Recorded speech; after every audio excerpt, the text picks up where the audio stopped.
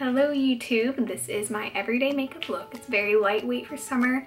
If you're a person that sweats a lot like me, this is really good because it doesn't look oily when you get a little bit of hot, or it starts sweating off midday when you're out going around shopping or whatnot. So it's really light, really natural, and it's a good everyday look. So if you want to see how I did it, stay tuned. I started out with a clean face, just moisturizer on. And I get the Maybelline Age Rewind Concealer in a light pale and just put it on in triangles under my eyes.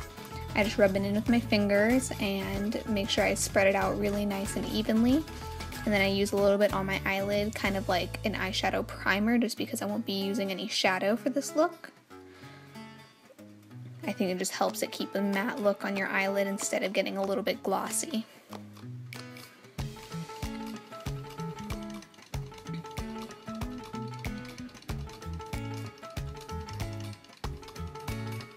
And then to set that, I just get a flat brush and my Rimmel Stay Matte Powder in Creamy Beige, and I just pat that on so that my concealer doesn't get shiny at all under my eyes.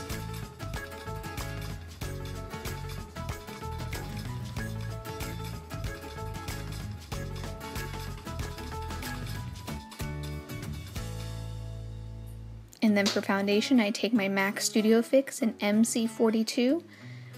And I just start out with my neck to make sure my neck and my face will match. So I always start with my neck when I do foundation, just because I don't want it to not blend well and have a big difference in color, just because I don't tan my face, so it always is significantly whiter than the rest of my body. And then I just go up from there and start with my chin and my cheeks. I do a little bit on my eyes, just so I don't have big lines where the concealer is. And I just blend it all in nice and evenly.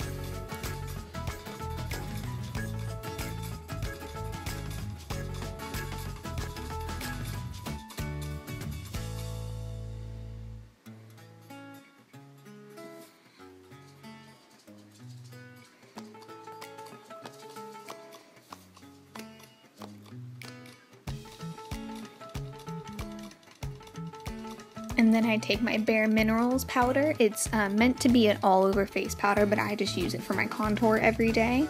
It's in the color Faux Tan, and I just get a thin little like blush brush and put it in the hollows of my cheeks. Just make the fishy face and just put it on the hollows of your cheeks. I put a little bit on my forehead just to make it look a little more bronzed and even. And I just blend it in really well, and with this I just want to make sure that there's no streaks.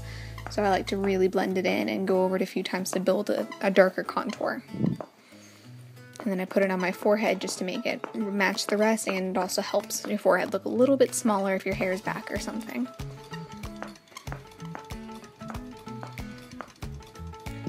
I also put it on my neck just to make your neck appear a little bit thinner, and that way your neck also matches the rest of the bronze. If I'm feeling a little bit white, I'll put it on my chest just to make it look a little bit more tan. I didn't do that here, but sometimes I will if I'm feeling white. And you can build it as much as you need to if you feel like you want a darker contour or a lighter contour. It just depends on what you like on a daily basis.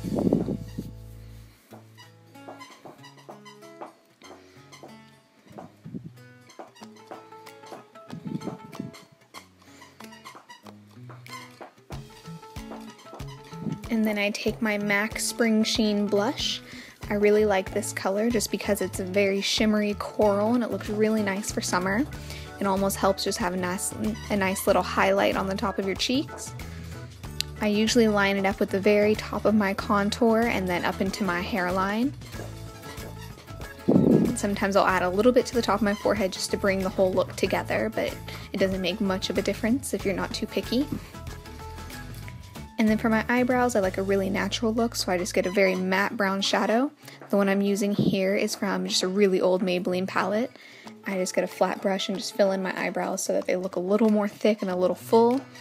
And I really like to get an arch, so I've been growing my eyebrows out just to get that thick arch look like the Kardashians.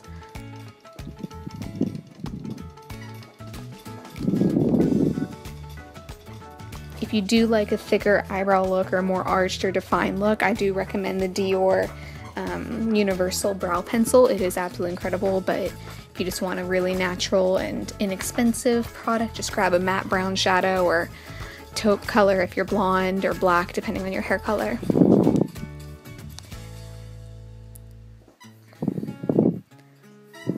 And then I just use my e.l.f. brow gel. It's a 2-in-1, so one end is for brows and one end is for lashes. I don't see a difference in either of them, so I've just used both ends, and it's like $1 with like all the other e.l.f. products, and it's lasted me a really long time, so I just throw that on there just so my hairs go in the right direction.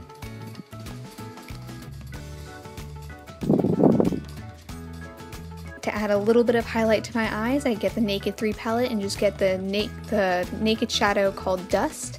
Just put that on the inner corner of my eyes for a little bit of shimmer and to brighten up my eyes so my face isn't too matte. I try not to wear too much eyeshadow on a daily basis just because it takes more time, and then I get carried away and end up doing a full, more dramatic look instead of just a natural look for an everyday look.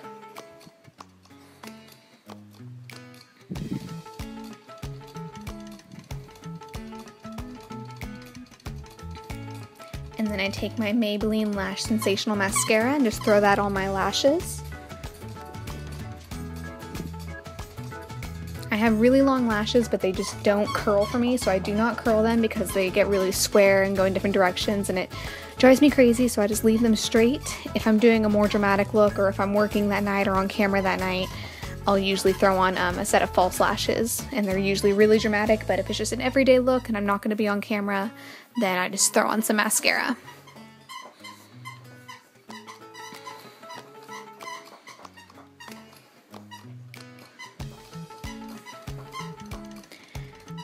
And lastly, I get my Jordana lip liner from Walgreens, and it's usually $1 or $2, and I get it in the color Tawny and just line my lips to give them a little more definition.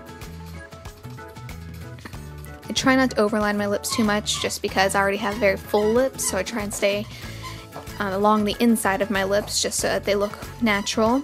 And then I'm a big fan of chapstick, so I just throw on some Blistex Mint chapstick. Just put that right on over there, and the color lasts usually all day. And my lips stay hydrated in this summer heat.